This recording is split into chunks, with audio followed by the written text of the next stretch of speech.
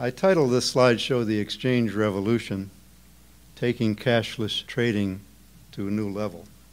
Doesn't negate the possibility of issuing local currency notes, but basically we are talking about an exchange revolution. You know, there's been reference a couple times this weekend to the Wright brothers. This is a picture on the left of the Wright brothers airplane, and on the lower right, a 747. You know, we've had a lot of experimentation over the last couple of decades with local currencies and local exchange systems. I make the analogy in my book that we're sort of at the Kitty Hawk stage with all of that. What we have to do is take what we've learned and scale it up to something that can really carry some heavy freight in terms of economic exchange. A few years ago, General Motors had this slogan, "This is not your father's Oldsmobile." Well, we're looking forward to something that isn't like what we've experienced before in terms of local currencies and exchange systems. We have a big job to do, and we have to learn the principles required to do that job. The question arises, why were the Wright brothers successful in achieving manned-powered flight when so many others had failed? And you've probably all seen those old movies of people strapping wings onto their arms and jumping off of buildings, and people with the umbrellas up and down trying to get off the ground. Well, a lot of our efforts, not to diminish them, I mean, we've learned a lot in the process of doing local currency and exchange systems over the last 25 years. And in fact, we've had two systems in Tucson that I was involved in, and we didn't have any more success than most of the others. And I think I've figured out the reasons why, and I've written those out in my book, and I'll put those in the slideshow as well. But if you think back on the birth of flight, there were three basic problems that needed to be solved. One was lift. How do you get enough lift to get off the ground? The other thing was control. How do you manage to control this thing once you do get it off the ground? And the third was, how do you move it forward? What's the propulsion? Well, that illustration on the right is the airfoil. One of the programs yesterday told the story about how the Wright brothers set up this wind tunnel and experimented with different wing shapes to finally discover that this airfoil shape is what they needed in order to get the lift. So we want to apply the same basic scientific and deliberate approach to the development of alternative exchange systems. So the question is, what is required for efficient, effective, and fair exchange? I maintain that we need three things. We need free markets. We need an honest means of payment based on sound principles that assure reciprocity, because money, after all, is just a means of achieving reciprocal exchange. Reciprocal exchange means you put as much in as you take out from the economy. So money is supposed to achieve that reciprocal exchange. And the third thing is an objective and stable unit of measure of value. Now, I'm going to focus on this second point and leave the others for another time. We have some promising directions in the free and independent approaches based on voluntary participation, and we've seen many of these involving grassroots organizations, for-profit enterprises, municipal and provincial governments, NGOs, and associations. I spoke earlier about some of these, and I'll say a little bit more about that. We have two basic currents in the alternative exchange movement. We have the voluntary grassroots social action current, out of which has emerged LETS systems and various community currencies. We also have the for-profit business-to-business exchanges, often called barter exchanges, more appropriately called trade exchanges. And these two currents are beginning to merge together. I think I mentioned the other day that I spoke at the IRTA convention in 2006, and again just about 6 weeks ago. IRTA stands for International Reciprocal Trade Association. That's the trade association for the commercial barter exchange business. They, about a year and a half ago, set up a community currency council within IRTA as a way of trying to reach out to the grassroots efforts and to try to learn from one another. So we had a good representation of community currency participants at the last convention that was in Dallas back in October. I've read a lot about self-organizing systems and complex systems and networks as part of my research over the last couple of years. One of the books that was particularly interesting to me was a book by Clayton Christensen. He's an MIT professor, and the book was called The Innovator's Dilemma. And he makes a distinction between two kinds of technologies.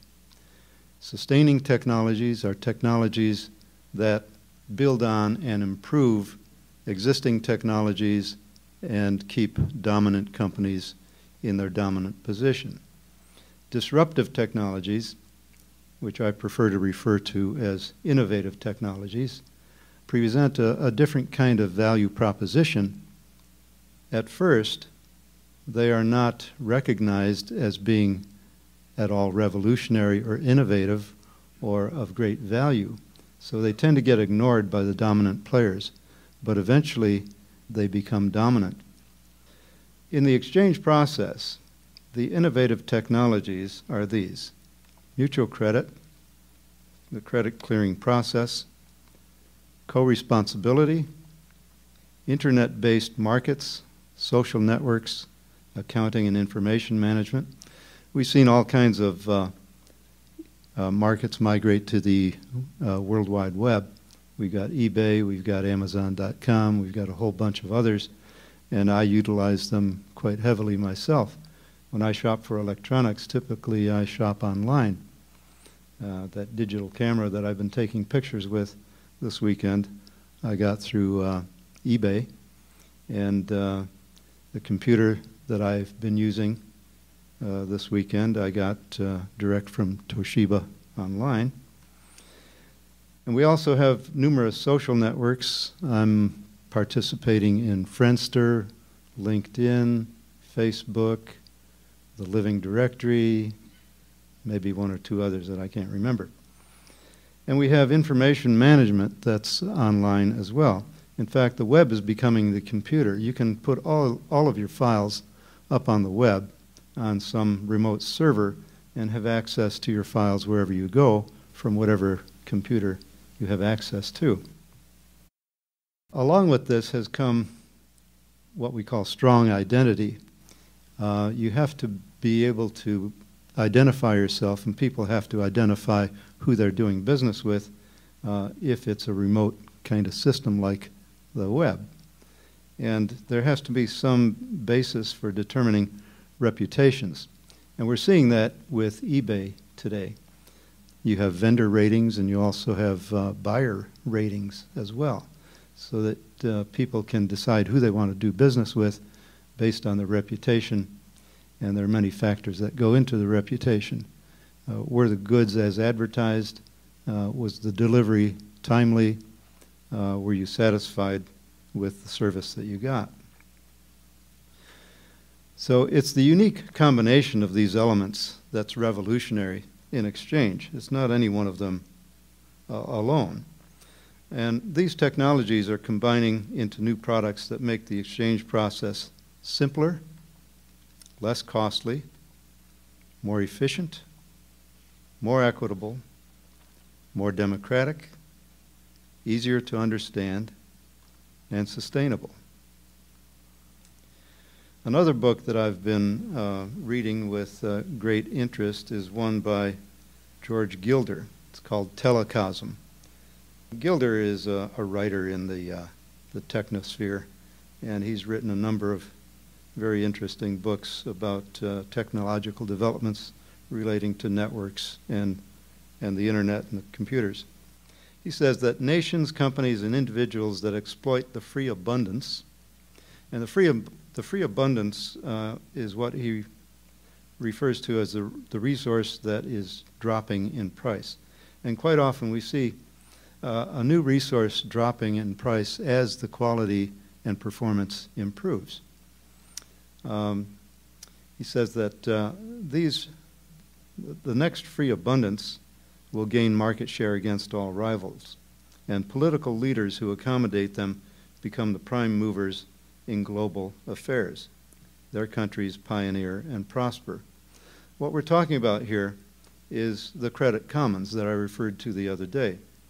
The appropriation of credit by government and banking sectors diverts a huge proportion of the economic output from need satisfaction to war, accumulation, and waste.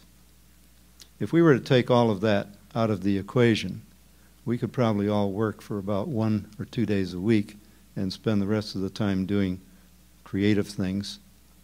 And even our work would become creative if we didn't have to just work to put food on the table and keep a roof over our heads. So when we liberate the credit commons, the only practical limits on credit in this private sector are the productive capacity of the buyer and the trust of the seller. If you have these two parties to a trade, if the buyer pays with credit, the seller, who's providing real value in terms of goods or services, has to trust the buyer to reciprocate at some later time. So credit is the free abundance that we're talking about here. And the way I put it is that the future of money is no money. It's no money in terms of it's not going to be political money, and it's not going to be any third-party instrument issued by the Federal Reserve or the banking system. It's going to be reciprocal exchange based on mutual credit clearing that I described the other day. So the future of exchange lies in decentralized, autonomous, mutual credit clearing networks. I'm very confident of that. I don't see how it could possibly be any other way. And these networks are going to be linked together without the center destroying their autonomy. So as we develop these credit clearing networks in our local communities, they're all going to be relatively small scale, but they're going to be combined together in such a way that we can trade over wide areas using our local credits. Here's a pictorial illustration that I used in my IRTA presentation a few weeks ago. IRTA already has something they call a universal currency, or UC. UC is a way of trade exchanges being able to do business with one another. These clusters here, the blue and the green and the yellow and the red and the yellow over here, these represent trade exchanges that have individual business members. So within each of these realms, within each local trade exchange, there are a number of members that are doing business with one another on a cashless basis. It's a credit clearing process. Now using UC, which is a network hub, they can actually trade goods and services between exchanges.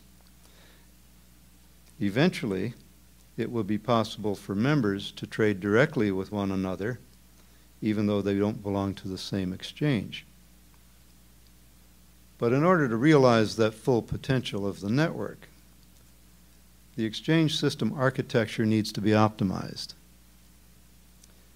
These exchanges need to adopt uniform standard operating procedures so that the trade credit value is equalized, and they have to adopt convenient point-of-sale payment mechanisms. They need to greatly expand the membership, and they need to organize local trade exchanges into the wide area trading networks. Now these networks can can include, in my conception, both for-profit and non-profit trade exchange operations. This is a quote from one of the sources that I regard very highly, Ulrich von Beckerath. He was a part of the German school of free money back in the 20s, 30s, and 40s. I think he died somewhere in the early 50s. He said, extension of exchange transactions without state money is in reality the beginning of a new system of settling accounts. Indeed, the beginning of a new economic order. And that's what we're after, a new economic order. Back in August, I gave a workshop in Tucson. I spent the summer in Tucson after having spent 9 months abroad, and reconnecting with old friends and reconnecting with Sustainable Tucson, which I helped to start about 3 years ago. As I said before, we've had 2 exchange options in Tucson over the last 20 years. The first was a LETS system that was started in 1989 by a professional accountant, and when I arrived on the scene a few months later, I got involved with LETS Sonora, as we called it, and worked with that for about 3 years until it petered out. And then we organized another system called Tucson Traders, and our unit of currency was called Tucson Tokens, and that grew to a substantial size with a lot of enthusiasm initially. We had about 220 members at the peak and quite active trading for about 4 years, and then that gradually dissipated as well. And I'll get into the reasons why in a moment. But I gave this presentation because there was a new group that sprung up in my absence that wanted to start a local currency. And in my discussions with them, I told them about our past experience and cautioned them that they needed to do a whole lot more research before they tried to launch anything, and to make sure that they got all their ducks lined up in a row. So that was the beginning of this part of the presentation. I pointed out that there are design issues or system architecture issues that need to be addressed. There are management issues, financing issues, implementation strategies, marketing, and timing. All of these things need to be considered if you're going to have a chance of success and sustainability with your alternative exchange system. And this quote from John Naisbitt, I think I had in one of my previous books. He says, change occurs when there is a confluence of both changing values and economic necessity, not before. So a lot of the efforts that we did during the 1980s and 1990s, I think a large part of the reason why they didn't succeed or didn't thrive was because the timing was wrong. They were based on ideological concerns, and most people couldn't really see the need for it at the time. That picture has changed drastically within the last year and a half. This is some material that I put into my latest book, The End of Money and the Future of Civilization, Why Community Currencies Often Stagnate and Fail to Thrive. Well, the fundamental reason is failure of reciprocity. That means people spending the currency and not redeeming it. And this arises from system design deficiencies, either an inadequate basis of issue, over-issuance in relation to the value available to be redeemed, and lack of a clear agreement between issuers and users. Again, this is in one of the chapters in my latest book. With regard to management issues, this can also result in failure of reciprocity, where we have a lack of accountability and transparency by the management, or we have inadequate management procedures and controls. Quite often, as I said the other day, over-reliance upon volunteer administrators who then burn out, and failure to respond to internal or external threats. Just an example of that. In Argentina, they had a massive social money movement that sprung up during the 1990s. During that time, the official government policy in Argentina was to try to maintain dollar to peso parity. They were to be the poster child for the Washington Consensus.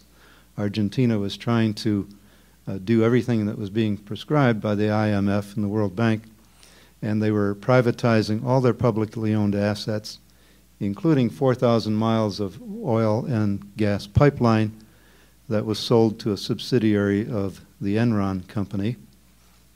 This was supposed to get Argentina out of debt, but the result was, at the end, Argentina was deeper in debt than they were before, and they had no assets to help get them out of debt. Well, during the 1990s and early 2000s, there was a high level of unemployment, even amongst professionals. And so they organized these trade exchanges called Treque clubs. And at first, it was just a barter scheme. People would come to a central location with the stuff that they had to trade, and they would do barter transactions. Well, they quickly realized that barter was not an efficient means of exchange. So they started printing up credito notes. These notes were then used as a currency, so that if you had something I want, but I have nothing you want, I could still get the goods from you and give you the credito notes in return, and later on I would give somebody else what I had to offer and accept the credito notes back in exchange. So one of the things that happened during this movement, and there were many of these clubs that sprung up, and 3 or 4 dozen different brands of credito notes. When I was there in 2001, there were at least 3 dozen credito notes that were circulating in these different trading clubs. And there were trading fairs going on every day of the week in various parts of Buenos Aires. One of the things that became apparent, one of the bigger clubs was noticing that there were some counterfeit notes that were going into circulation. And for some reason, they failed to do anything about it. When I went back in 2003, the whole network had collapsed. There were still local exchanges that were trying to rebuild their trading based on local exchange, but they weren't accepting each other's currencies anymore because they failed to create these procedures and protocols that assured an equal value of the various credito notes. The other factor is scale and scope. You have to get to a sufficient size with your participant base, and you have to have a wide enough range of goods and services available within the exchange in order to make it significant in people's economic lives. Another thing is failure to attract participants from all levels of the supply chain, and failure to gain acceptance within the mainstream business community. So these are all things that need to be paid attention to. Now with regard to design, we've had, as I said, 25 years of experimentation with local currencies. I first met Michael Linton in 1984 at the first North American Bioregional Congress, and that was held in a place outside of Kansas City. The second Bioregional Congress was held right here, just south of Traverse City in 1986. So we go back a long ways with these experiments, you know, starting with LETs, and then a lot of local paper currencies sprung up after that. And we've had different models that have been used. I list 3 basic types here. You have currencies that are sold for cash, and examples of these are Toronto dollars, Salt Spring dollars, and Berkshires. They come into existence when somebody puts up some conventional money in return for them. So basically you buy them into circulation and then hope to circulate them through the community and keep the money in the community instead of having it go out right away. Well, that works after a fashion. It's sort of like a gift certificate. when I buy a gift certificate to Target and send it off as a Christmas gift to my grandkids, that limits their buying opportunities. You know, it really makes more sense to just give them cash, but somehow we consider that to be kind of gauche. So we buy them a gift certificate that they can only spend at Target or Borders or Barnes & Noble or some other retail merchant. So, you know, I don't belittle any of these efforts. I think we've learned a lot from all of them, and we also have achieved quite a bit in terms of localizing a certain amount of buying power and getting some perceptions in the public mind that there are other ways that we can mediate exchange than using dollars or checks or debit cards. Then we have currencies that are distributed with no formal obligation to reciprocate.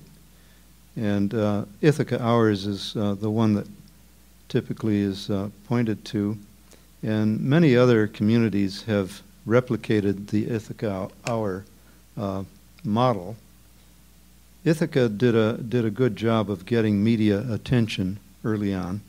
Berkshire's has also done a superb job in getting media attention, as well as getting the entire local community involved. They're in western Massachusetts around Great Barrington, where the E.F. Schumacher Society is. And there's been widespread support throughout the community, all sectors of the community, for that currency project. And finally, we get to a currency that's spent into circulation as a credit obligation. And that's what we have in a mutual credit clearing circle, like Let's. And that's what we had as Tucson Traders. Tucson Traders was set up as a mutual credit clearing system. And then when the volunteer staff began to burn out, we decided to issue paper currency notes as an adjunct so that you could draw paper currency notes against your line of credit. So if you had a 200 token line of credit, for example, then you could draw up to 200 tokens in paper currency notes. If you had already drawn, let's say, $50 against your $200 line of credit, then you could only draw out 150 token notes. So this is the most empowering form of community currency because it monetizes the local value added. We don't need any national currency to bring it into existence. What backs it up is the goods and services that were delivered when it was created, and the obligation by the buyer to reciprocate by accepting credits back in exchange later on. Now, a currency can be issued by a single trusted issuer or by an associated group in a credit clearing exchange. And it comes into existence when real value changes hands. And this is very important, that there's some exchange of value that takes place in order for this currency to come into existence. Because what backs it up is the obligation of the buyer who created it to reciprocate later on. So it's important that we assess the creditworthiness of each member of the exchange and to set balance limits on each account. This, I think, is one of the defects in the original Let's design. Let's originally did not put limits on account balances. So you had, in many cases, some people spending, spending, spending, and not earning. And this becomes a drag on the system because now you have a lot of credits accumulating and people have a hard time finding a place to spend them. With regard to management issues, again, we have to consider that we're operating a business here. Whether it's for-profit or non-profit, it's still a business. A service is being provided, and the service needs to be high quality, and the management needs to be responsive to the client's needs. And of course, the people who do the work need to be adequately compensated, and we shouldn't rely too much on volunteer labor. And within the management, we need to maximize openness, transparency, and accountability. And of course, it's up to the members to demand accountability. With regard to finance, a lot of these currency and exchange systems start with no capital or very little capital, relying entirely upon volunteer labor and donated services and goods. But in the long run, in order to be sustainable, the system needs to generate sufficient revenues to cover its costs of operation. And that includes a reserve account for bad debts.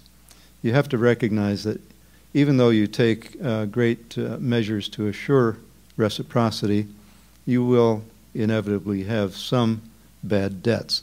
And you have to have some procedure for recognizing when a debt becomes uncollectible. And then you have to have a reserve against which to write that off. So how do you finance all of these operations? Well, we can have fees for transactions, advertising, and brokerage. These will be the primary sources of revenue for an exchange. Typically, commercial trade exchanges charge a fee on each transaction. So the amount of the transaction would be charged quite often 6% to the buyer, 6% to the seller. And that will be sometimes partly in trade credit and partly in cash. Commercial trade exchanges at first tried to generate all their revenues as trade credit, but of course they couldn't get everything they needed within the circle, so they needed to generate some dollar income as well. So part of the revenue stream will have to be dollar revenue, at least initially. So what about implementation? I've listed these as success factors. You need to be part of the mainstream community economy. You need to include the core small and medium-sized enterprises. That's what SME stands for. That's your base. And it's the SMEs that provide the bulk of the jobs and the bulk of the economic value in any community. And they're the ones that need to be nurtured, and they're the ones that are your basic market. You need to achieve critical mass, both in scale and scope. The scale has to be big enough to provide the members with significant amounts of buying opportunities, and there has to be a wide enough range of goods and services to make it worthwhile. And we need to include all levels of the supply chain. This has been a difficult process for the commercial trade exchanges as well as the grassroots trade exchanges. This chart illustrates the supply chain. You've got wholesalers, retailers, manufacturers, basic commodity producers. Basic commodity producers are the farmers, the loggers, the miners, all of those that provide basic inputs to further processing.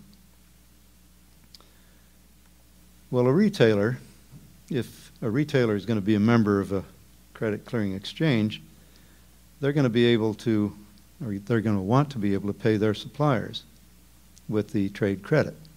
And who are their suppliers? They're the wholesalers. And the wholesalers will want to pay their suppliers with trade credit. So that means you've got to get the manufacturers involved. And the manufacturers want to pay the basic commodity producers that supply them. And of course, they all have employees. So you've got to get the employees into the act at some point. And employees are consumers. And they patronize the retailers. So you want to complete this circuit if you're able to. Right now, within the commercial barter exchange business, most of their members are at the retail level, because once you go to the wholesale or manufacturing level, you're outside of the local community. So that's the importance of creating the network, so that you can include all levels of the supply chain through the network. Now, how do we go about implementing an exchange? I've listed three possibilities here. One is to go directly for organizing the Credit Clearing Association as part of the regional economic development plan that I outlined the other day. Another strategy which seems attractive is to start with a rewards or loyalty scheme and then build your credit clearing exchange on top of that, or to start with a charity scheme like Community Way. This again is a brainchild of Michael Linton, Community Way, and I'll say more about that in a minute. So we have three possible approaches that look promising as a way of launching alternative exchange in a community.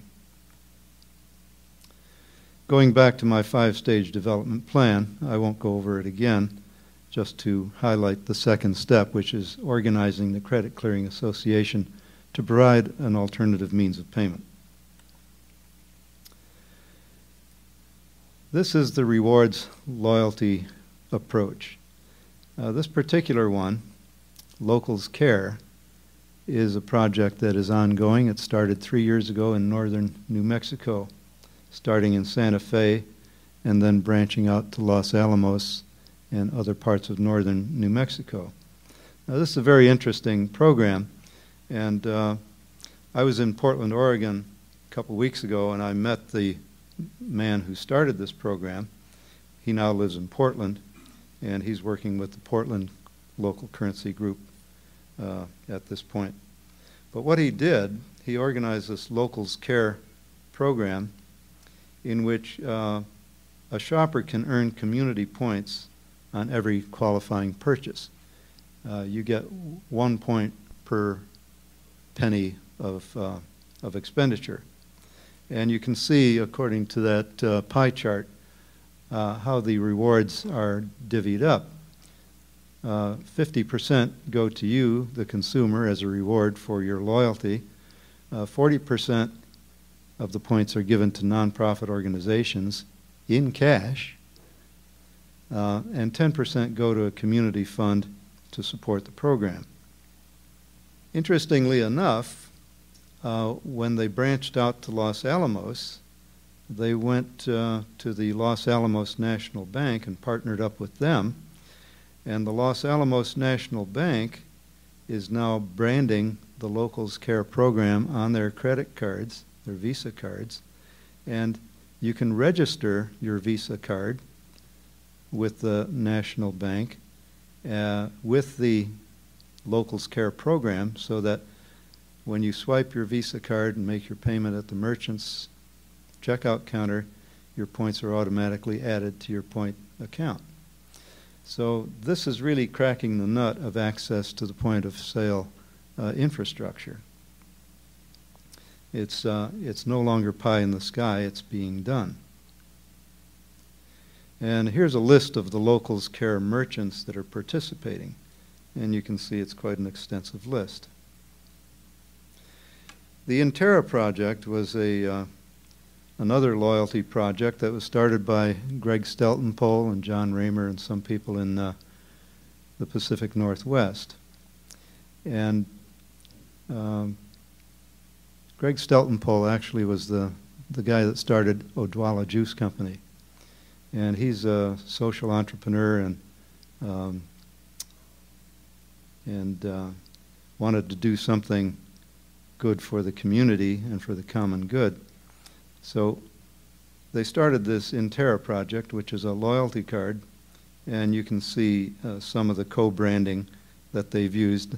And they also branched out into Boston. So they had the Intera project going in the Puget Sound area and in the Boston market as well. It was a loyalty card.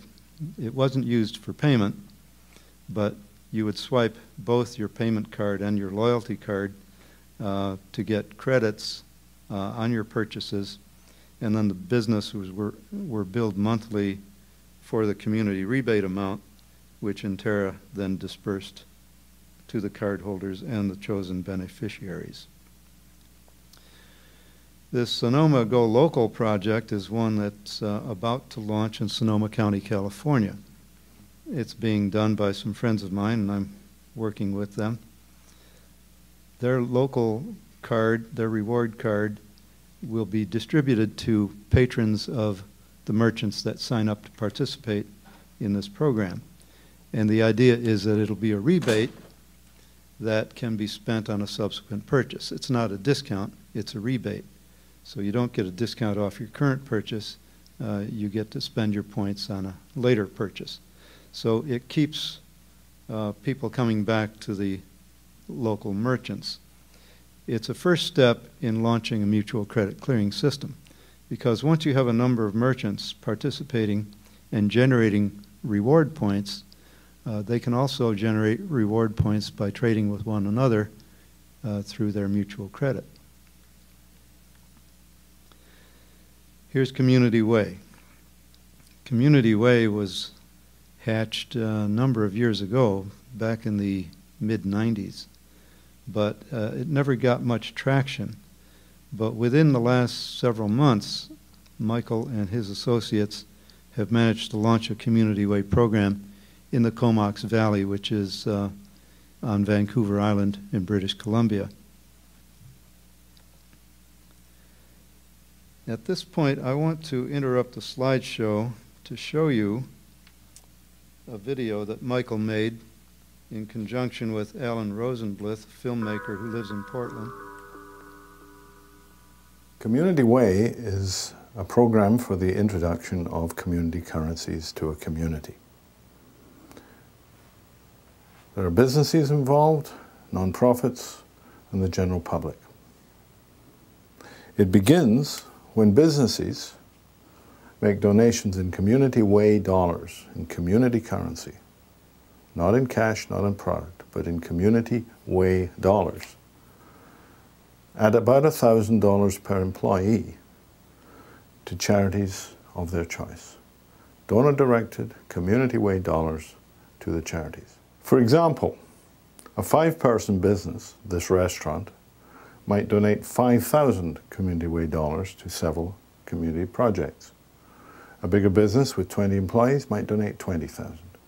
But it's all Community Way dollars, and they're all promises issued by these businesses for the benefit of these non-profit community groups and charities. They create the money, they receive it. That's the beginning. Now the community groups have money, community money, and they can spend that with each other. They can spend it with the businesses that issued it. They can spend it to their staff, to support their volunteers, to run their programs. They can do what they like with the money they now have. But the most powerful thing the community group can do with its Community Way dollars is make change with them.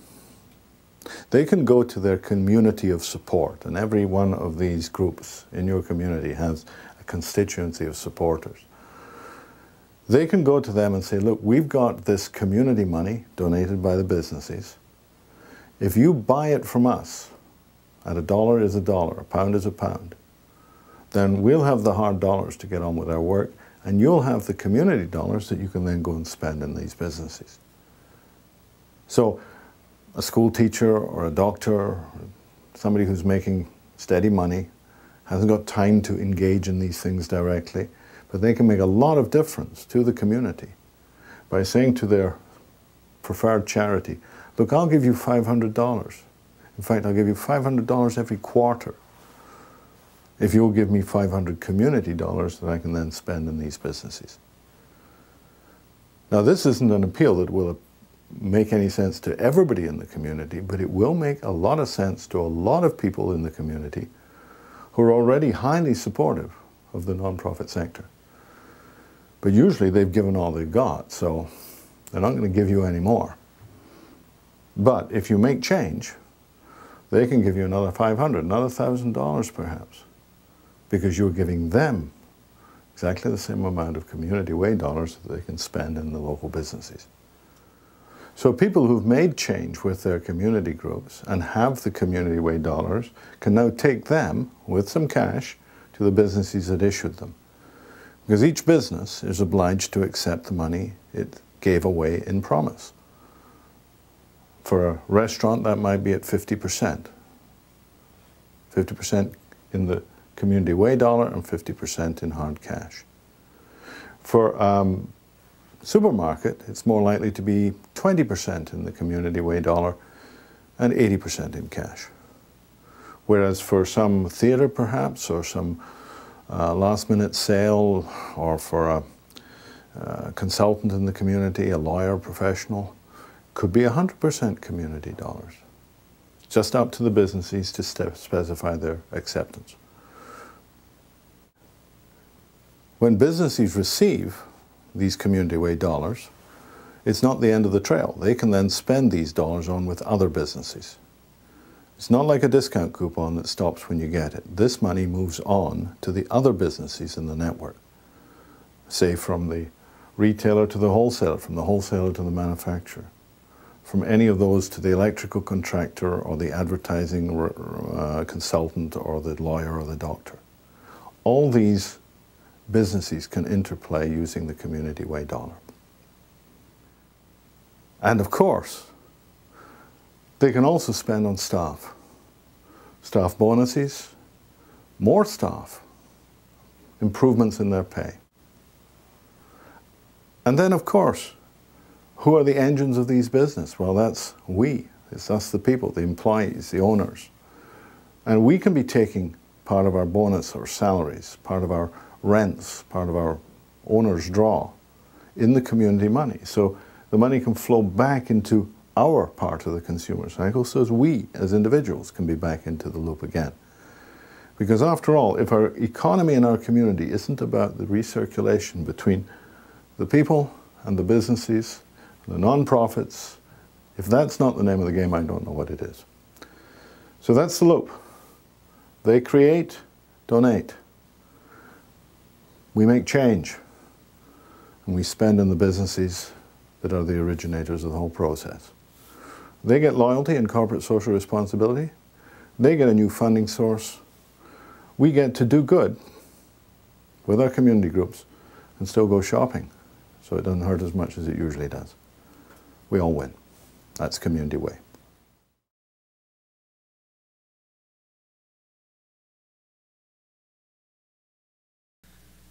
So what about marketing? Well, when you market this to businesses, individuals, professionals, anyone that you want to participate in the system, you need to clearly state what the value proposition is. And even the commercial trade exchange people, I think, have not done an adequate job of this. They typically promote trade exchange membership on its marketing advantages, because they'll say, oh, you run a restaurant, join our exchange and you have access to this captive market of office supply stores, movie theaters, radio stations, newspapers, and various other businesses in the community. They do say that it's cashless trading and you can conserve your cash, but they don't make a sufficient strong point of it, I think. The fact is that trade exchange membership does reduce one's need for cash, because now you're paying for the things you buy with the things you sell. It provides easier access to credit at lower cost. Typically, there's no interest charge attached to your line of credit. And your access is based on your credit worthiness and your volume of trading in the system. And that's determined not by some bank staffer in New York, but by people in the exchange itself. It provides enhanced opportunities to sell your excess capacity. Virtually every business has excess capacity. They could sell more than they do. And the reason they don't is often that their potential customers don't have the money to buy. So we put more money, different kind of money, into the community. Participation in a trade exchange also brings in more foot traffic. Those who have trade dollars or trade credits to spend are likely to come to your place instead of going to a place where they have to spend their scarce cash. And they're likely to spend cash as well as trade credit, so you can get more cash business as well. And we provide overall improvement in the local prosperity and quality of life, because now we supplement scarce official money with abundant local money. Further, we need to make participation easy, convenient, and virtually risk-free. Now, that's why we have to get access to the point-of-sale devices and utilize the swipe card technology and the cell phone technologies that are probably going to soon replace that. So that's the end of the slideshow. I've got a couple other things that I want to show you. I'll put this slide back up so that you can reference my website and my blog and my recommended reading. As part of this latest tour, I was in the Northwest for about 2 weeks, in Portland and Seattle and up to British Columbia. I was invited to give a presentation on Salt Spring Island by the people who do the Salt Spring dollar currency. So we had a public presentation as well as extensive discussions and consultations about how they might get their currency to circulate more. After 8 years of issuing Salt Spring dollars, they're no longer satisfied with selling souvenirs to the tourists. They've made about $30,000 doing that, and so that's been a benefit to the community. But typically, the Salt Spring dollars that they sell go off island and they don't circulate within the community or help the local economy other than to provide that additional income from souvenirs. So they're looking at ways to shift their method of issuance so that they can have a currency that does circulate throughout the island economy. The film Money as Debt has been mentioned a couple times this weekend. That's an excellent animated film about how the money system works and about the history of the money system. And that was created by Paul Grignon, who happens to live on Vancouver Island. He came over to meet me and to see my presentation on Salt Spring Island, which is just a short ferry ride across the strait. And he gave me another DVD which does a good job. It's only 8 minutes long. It does a good job of explaining how in medieval times people created their own currency. So I want to play that for you.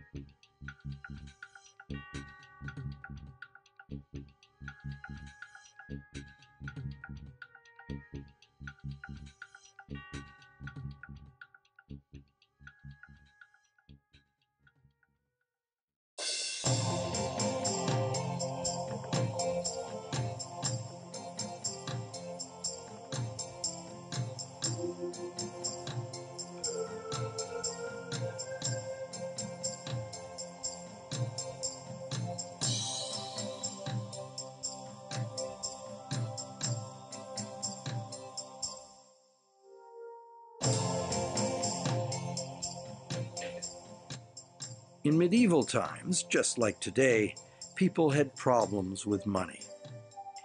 In those days, gold and silver coins were the universally accepted form of money. Precious metals were used as money because their scarcity made them valuable, even in small quantities.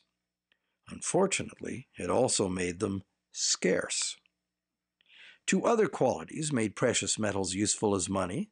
They didn't spoil, and they did not get consumed. So they were ideal for saving. Unfortunately, the same properties made them ideal for hoarding. Hoarding worsened the problem of scarcity.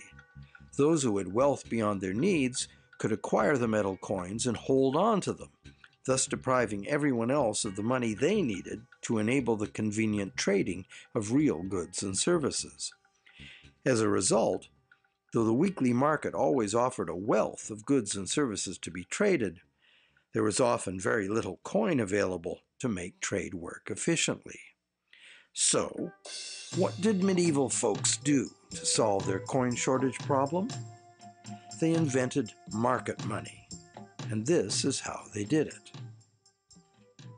Each seller had a pretty good idea of what his or her sales would be if sufficient coins were available. Thus, sellers had a basis upon which to issue credit to themselves.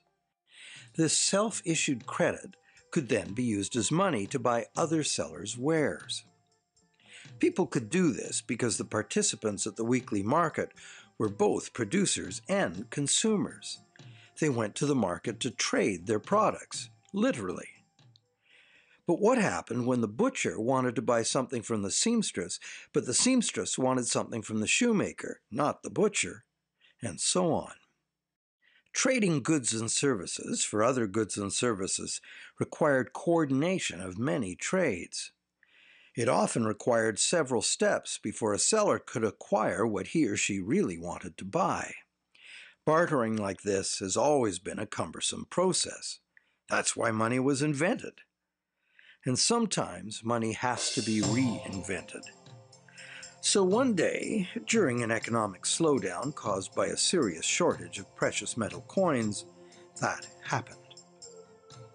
Anton the baker, whose bread was always in demand, could easily count up the people he knew would buy his bread if they had the money. Anton could reliably expect to sell at least 20 silver pennies worth of bread at each market. Therefore, he reasoned, he could safely issue 20 silver pennies worth of Anton's bread vouchers and persuade his fellow sellers to accept this virtual bread in trade for their actual wares. Anton was a good man, trusted by all, so he had little trouble spending his 20 pennies worth of bread vouchers on the wares of other merchants. Most were able to understand the elegance of his idea right away. So those who had traded their wares for Anton's vouchers were, in turn, successful in trading said vouchers for other sellers' goods and services. Because the bread voucher's value was expressed in silver pennies, everyone knew what the voucher was worth relative to everything else. And they knew that every voucher was backed by the abundant supply of Anton's delicious-smelling bread. So Anton's bread vouchers were soon recognized by all as reliable money, based solely on the proven demand for Anton's bread. Throughout the day, Anton's vouchers would be returned to him in exchange for bread. Each voucher had completed a unique journey through the market, some short and some long. And all along the way, the vouchers facilitated trades that had nothing to do with Anton. It wasn't long before other producers began writing vouchers against their products and services. Soon the market was flooded with money in the form of virtual goods and services, all of it backed by the abundance of actual goods and services available at the market. With no shortage of money, everyone had unrestricted opportunity to sell their products or special skills to whatever extent there was real demand for them. This led to general prosperity and happiness. The only purpose silver served in this system was to provide a widely understood measure of value, in the same way that inches and feet, pounds and ounces were necessary for measuring lengths and weights. Anton liked to explain to the amazed people from other markets, no one has ever stopped from building a house due to a shortage of inches. And similarly, no one in this market has ever stopped from making a trade by a shortage of silver pennies. At the end of each market, outstanding vouchers were reconciled amongst the market merchants, with payments made in 3 ways: in product, in vouchers for the next market, or, as a final resort, in coin. This system was very successful. That's because it fulfilled the essential purpose of money. It guaranteed the existence of enough purchasing power to purchase all goods and services in demand.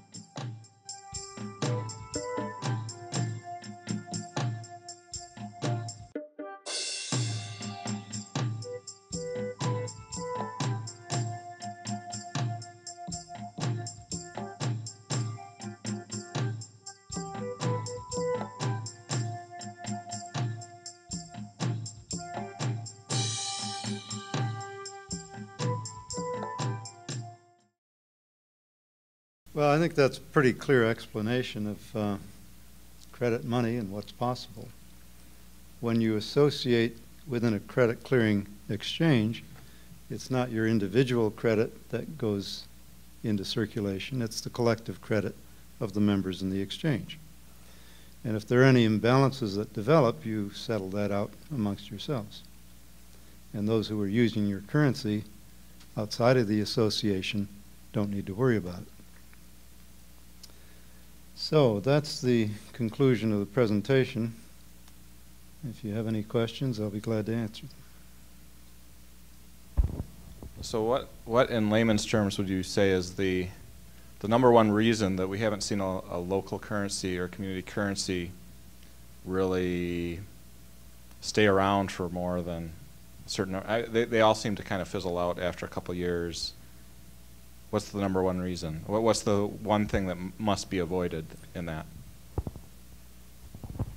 Well, the number one reason, if I were to pick one reason, is failure to involve the local business community. They're the ones that benefit primarily from it. And if it's started by people on the fringe, you're not going to get buy-in from the business community. You have to involve them from the very beginning. You know, the one exception to the rule was the Veer in Switzerland. That was started by the business community themselves because it was at a time when there was insufficient supply of official money in circulation. Another reason, probably the second reason, is the timing. The conditions into which an exchange system is placed. You know, the dominant system has so much going for it. Political privilege, people are habituated to using it. Most people don't realize that there's even any alternative possibility. So those are the main factors. I like to compare it to digital photography. Going back to what Clayton Christensen said about dominant companies being displaced from the market. I grew up in Rochester, New York. Anybody know what Rochester is famous for? Eastman Kodak Company. And Kodak was for a long time the dominant company in photography. They, of course, were committed to chemicals and film because that's what photography was all about. When digital photography first started to be invented and disseminated, it was much inferior to chemicals and film. The images that you could get digitally were very poor resolution. You know, you think back now to your 1 or 2 megapixel cameras. Now the camera I've got is 10 megapixels, and just in a short period of time, what's happened to chemicals and film? Who buys film anymore? Only professional photographers and people that have a special need for that high quality. The thing is that digital photography made inroads into the market because it was good enough for certain purposes, especially if you were sending it up into space. You needed a camera that could send pictures back electronically. You can't do that with pictures and film. There's no Walmart up there to develop your pictures. So as the technology developed, digital photography displaced the old technology. Digital photography was the, what did he call it, the disruptive technology. Now it's very difficult for dominant companies to recognize that their technology is being displaced. All of their revenues are coming from the old technology, and that's where they want to put their investment dollars. They want to keep improving the technology that's been feeding them. They don't recognize that they're going to be displaced. But now Kodak is trying to play catch-up in digital photography. But it's usually the small, nimble startups that take over the market, not the dominant companies. So I think that's the way it's going with the exchange process, too. Right now, we've got a niche market in the retail sector being tapped by the commercial barter exchanges. And non-profit exchanges can do the same thing. But, you know, as the technologies develop and we have better ways of recording transactions, I think we'll be able to make much greater inroads very quickly. Wondering about the practicality of these community currencies in states like I'm from Ohio, and I live in a county, and there's a 7% sales tax, and the state government and the county government depend upon those sales taxes. If this got going in a big way, isn't that a threat to the tax revenue, or can these community currencies have to keep details of transactions and pay sales taxes ultimately? Yeah, the tax implications are no different from a cash sale. You still have to pay the sales tax, you still have to pay income tax on earnings. The commercial trade exchanges report their members' trading to the IRS every year on a 1099 Form B. And that's a report of the barter income, the net barter income that a member has had. So it's up to the individual to file the proper tax papers and to pay the tax that's due. Same with sales tax. Just a quick follow-up then, but of course you can't pay your taxes in that community currency. You have to switch to the U.S. dollar, I take it. Well, talk to the state and the feds about that. If I'm correct, the insight that I get from this is that there must be a credit source in the system. Locally here in Traverse City, the main complaint that we have is that once the wholesaler gets the virtual money, it doesn't come back into the system. Well, a currency that's locally issued has to come back into the system to be redeemed. Let's say you have a local electric power company, as you do in Traverse City. Suppose the power company was paying part of its employee wages and some of its suppliers with its own electricity vouchers. Good for electricity, payments on your electric bill. Those have to come back to the electric company in order to be redeemed for value. So there's no question, they may go out of the area for a while and circulate outside for a while, but ultimately they have to come back in order to be redeemed for the value that's backing them. The thing is that you have to monetize the local value added, as I said the other day. Many things cannot be acquired locally, so you have to have the national currency in order to acquire those from outside. But every community has a certain amount of value added, and that part can be monetized into a local currency. Stephanie, you had... I'm just trying to imagine, you know, how we'd go about starting a community credit clearing exchange, especially with the business part of it, because at least at present, the situation is that the currency activists are not by and large members of the small and medium-sized enterprise group, you know. So we're not many of us could be sort of active players. So I'm just trying to imagine, you know, how we would catalyze this kind of thing in Traverse City and go beyond the currency into this you know, next order of alternative exchange. Well, those connections need to be made. If you're really intent on having a functional currency that's going to circulate and make a difference in the community, you have to get those people involved. I know in one of the factors, I think, in the success of Berkshire's in Great Barrington is that Susan Witt, one of the proponents, spent years getting active and was at one point president of the local Rotary Club. Yeah, so, absolutely. She's very good at that. Yeah, yeah.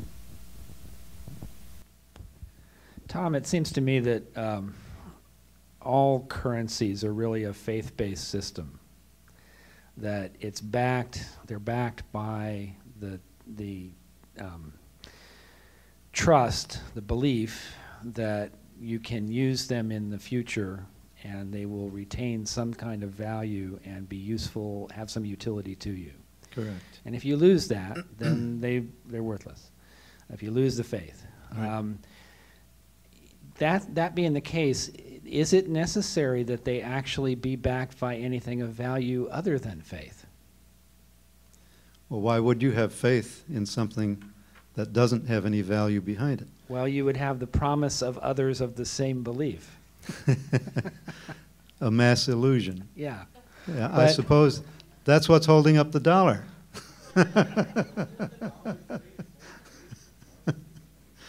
But if everyone trusts in the system, as long as that trust is there, is it necessary that there be something tangible that actually backs the system? Well, look at what's happening to the dollar. We trust it, but is it worthy of our trust? You know, we're seeing massive amounts of value taken out of the economy and wasted and distributed to favored clients. You know, when the government runs deficit year after year after year by creating money, they're simply debasing the value of the dollar. We've seen the dollar lose basically 96% of its value since 1913 when the Fed was created. And we're going to see it much worse than that in the future as foreign investors refuse to buy any more dollar-denominated securities. So, yes, I think ultimately the value, take a share of stock, for example. Ultimately, the value of a share of stock depends on the fundamentals. You can have a market mania, which we have quite frequently in the past. You can have a market mania that causes a share of stock to be artificially inflated because people think they can sell it off to what they call the greater fool. So if there is a greater fool to sell to, sure, that might be worth buying. But ultimately, it's the fundamentals that determine the value of a share of stock, and it's the fundamentals that determine the value of a currency, because a currency is just a credit instrument, just like a share of stock is a claim against the assets and the profits of a business. And a corporate bond is a claim against the long-term assets of the business. It seems to me that for people to maintain faith in a community currency or any currency, that it boils down to whether or not they have faith that they can exchange that currency for something of value in the future. And something of value in the future, a basic, would be food. So a basis for issuance could be the product of farmers or gardeners or whatever. And the other basis of issuance seems to be energy in one form or another, gasoline or electricity or whatever. Have we seen any experiments in local currencies where food or energy or both of them are part of the local currency exchange system, so people can look at that local currency and know that they'll be able to get either food or energy or something for that? Has that been tried yet? And if so, has it worked or not worked? Sure. Farmers have been members of these trade exchanges and issuers of local currency. The Schumacher Society issued farm preserve notes years ago as a way of financing farming operations. It wasn't a large-scale thing, but you know, it was an example of what you're talking about. But any value can back up a currency. A power company, a farmer, a logger, anybody who's producing value that goes into the market and is ready for sale has something to back their currency with. But rather than have one individual back it up, it's a much more secure thing to have a whole group of people back it up with their goods and services through the mutual credit clearing system. Well, can we think about an example then? I was thinking of Detroit and how Detroit has you know, right now it's so decimated and everyone's unemployed, and the people are starting the farm markets and the gardening, the urban gardening and everything, but they don't have any money. And it seems to me that the way to get a community currency flowing there would be to issue it on the basis of the food being grown. And really, for a poor community, this might be the only product of value that everybody has at least a chance of producing. Like, if I'm a hairdresser, not everybody in the community currency system is going to look at that note and say, it's just like when I get my coupon book. I see the hairdresser coupon in there, I don't care. It's of no value to me. But it is to some people. But how do I would lose faith that it was of any value. So when I see that there is no place I can go to get food with this, there's no place I can go to pay for my heat bill with this, there's no place I can go to buy gasoline with this.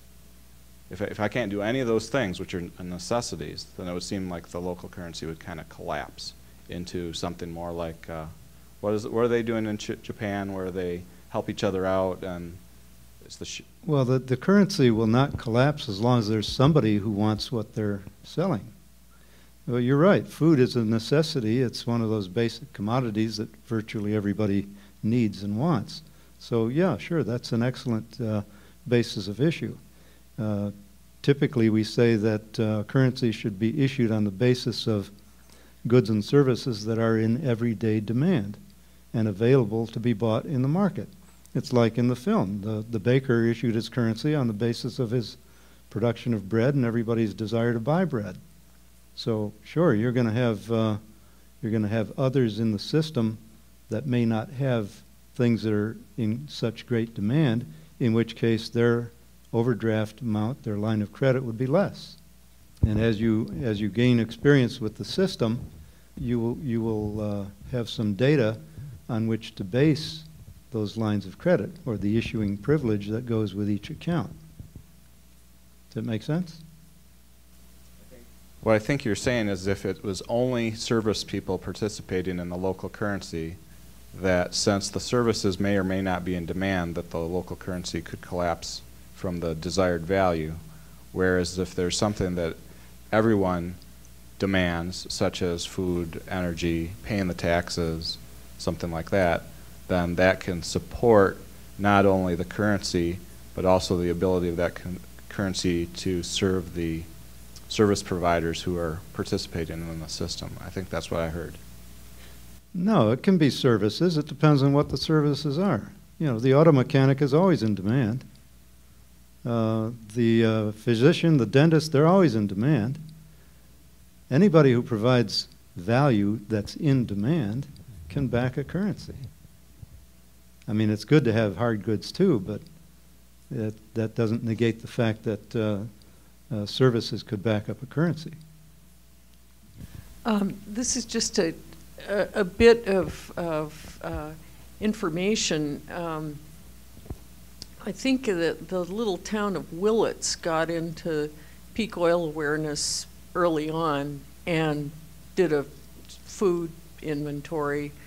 And I read on the internet recently that they started a kind of a warehouse receipts currency. Their object wasn't so much currency issue, well, it wasn't purely currency issue. They bought quantities of dried storable staples, or acquired them, and then individuals purchased notes that entitled them to a combination of beans, rice, and wheat. So the purchaser, you know, had a certificate that was redeemable in hard goods that were retained by the warehouse. But the certificate started traveling from hand to hand. Yeah. So it doesn't answer to the sort of general economic exchange that you're promoting. But it does sort of speak to the need for communities to have those kinds of things present as a fallback. I mean, real, storable Sure. staples. Well, they can either buy them or they can grow them. Mm-hmm. Now, in that case, they had to buy them with cash. Now, what we want to do is to have our own local growers grow them and create the currency on the basis of stuff we grow, not the stuff we buy. But that can work. It's probably better than holding dollars in the bank account, because at least you have something real that you have a claim to. When you have a dollar claim, as the dollar value declines in purchasing power, you're better off holding commodities if those commodities do not spoil. But that's the problem with most commodities, is you have spoilage and deterioration over time. In my second book, New Money for Healthy Communities, and I think I put it in the third book too, there's a story that I got from Silvio Gesell about a story of Robinson Crusoe. And he makes an excellent case for lending out or allocating furs and or skins and food and various other things to the newcomer on the island, because that will allow the newcomer to plant a crop and return fresh food when it's needed by the lender. There's an excellent argument against the practice of usury, I thought. In trying to summarize this in my own mind, it seems that the dollar equitably meets all these requirements except trust. And in thinking about that, I realized that trust is endemic in everything we do. And that if we could get to this on a local basis, we might see less inflation. Well, with regard to inflation, the way I define inflation is it's an improper issuance of currency. Higher prices are a result of inflation. Higher prices are not inflation. Higher prices are the result of inflation. So that's the problem with the dollar. That gets us down to how we measure value. In the film they talked about silver being a measure of value, not a payment medium. The payment medium was the credit notes that the baker and the others issued. So that's the distinction that we have to make as well. Initially, we're going to denominate our credit in dollars because that's the language of value that we understand. We know what a dollar is worth because we spend it every day. But ultimately, we have to define an objective measure that isn't subject to debasement as the dollar is. I think I mentioned the other day that the dollar was originally defined in terms of silver, just like in the film. So it had an independent life, independent from the dollar as a means of payment or a dollar currency. But with legal tender laws, the government says you have to accept this currency just as if it were the silver dollar, which obliterates the operation of the standard. So eventually in our communities, we're going to want to define our credit units in something other than dollars, maybe kilowatt hours or grains of silver or something else that can't be manipulated by the monetary authorities. By the way, I was in Brazil when they devalued their currency twice in the 80s. So I got to see firsthand, what the effect of that is.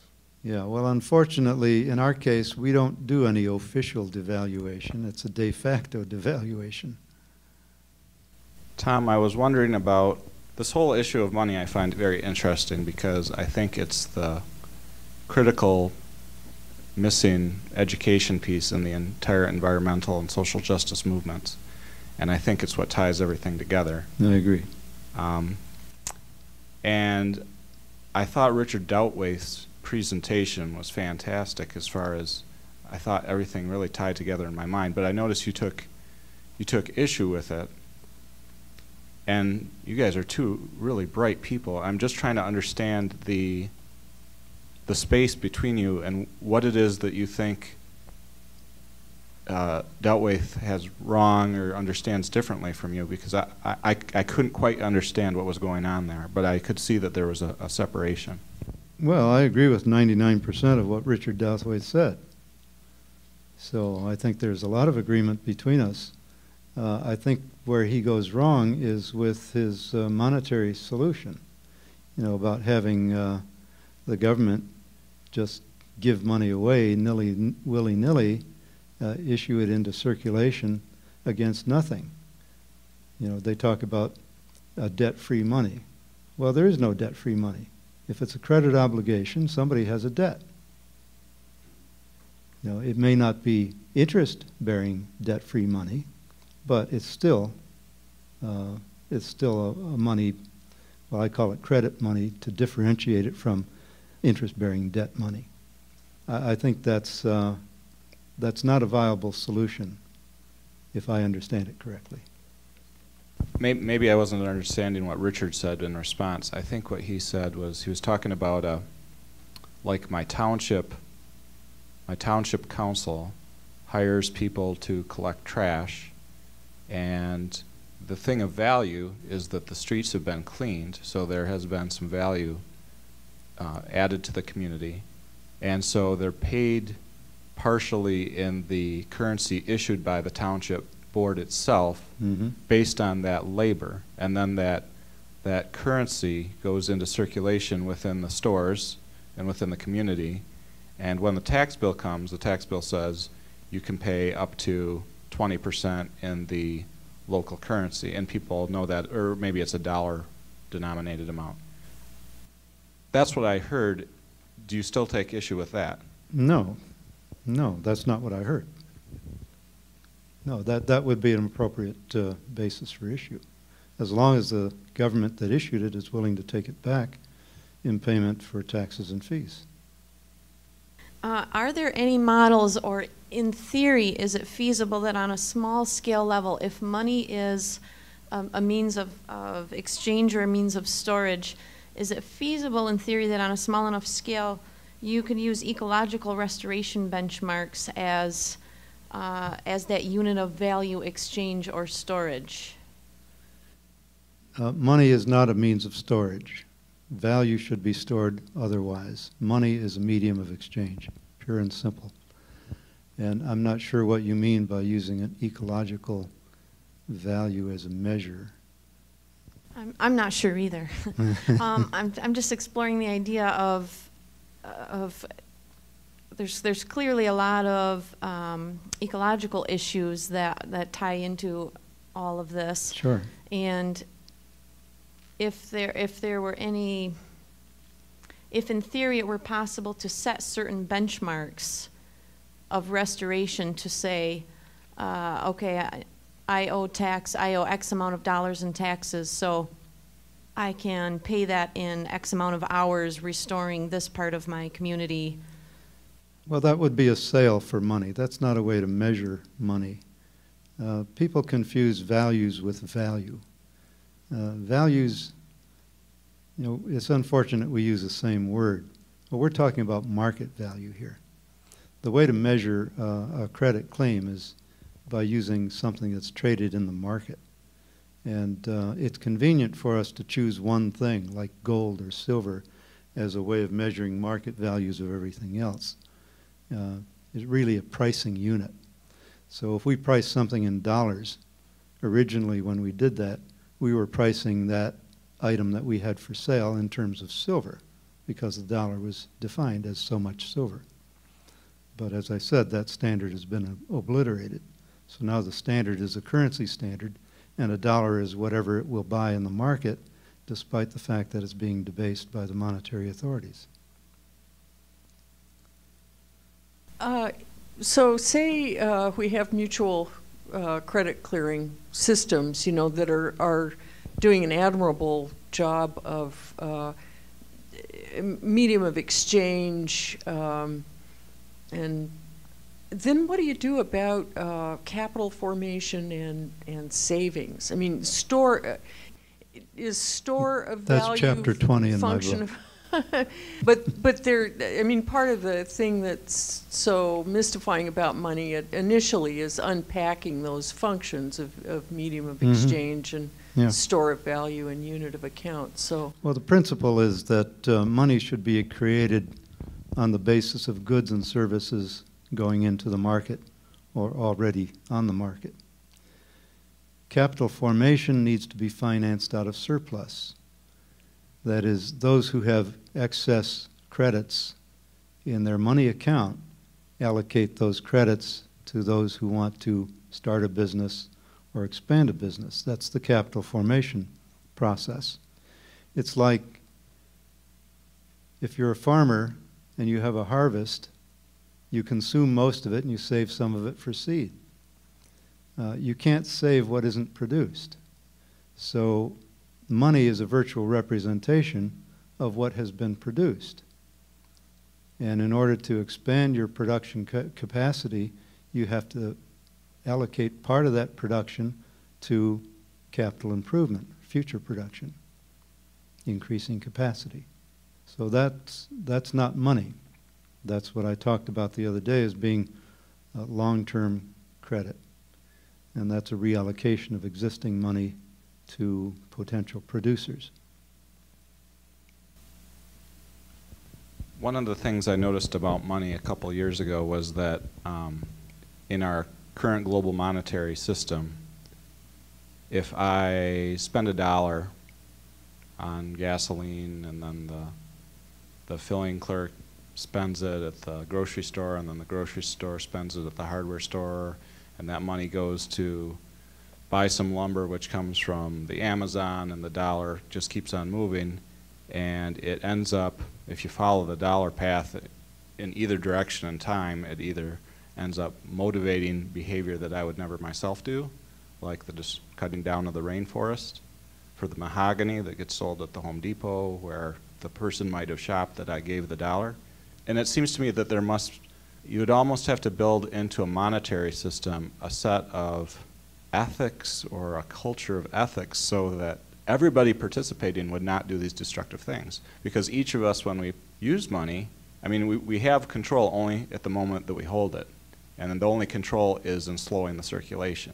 As soon as we let it go again to the next person, it motivates a behavior, either good or bad. We don't know what the result's going to be 2 exchanges away from us. So how can we reinvent money in such a way that we don't end up with the same thing we have right now, which is a global money system, which is motivating behaviors everywhere in the world, doing things at the lowest possible common denominator for the country that has the least enforcement or least laws possible? Well, there are 2 issues you raised there. The first one is how do we maintain local control? And I addressed that question in my book as well. We want to have our exchange systems small and local, and we want to network them together so that we maintain local control while we have a globally useful credit system.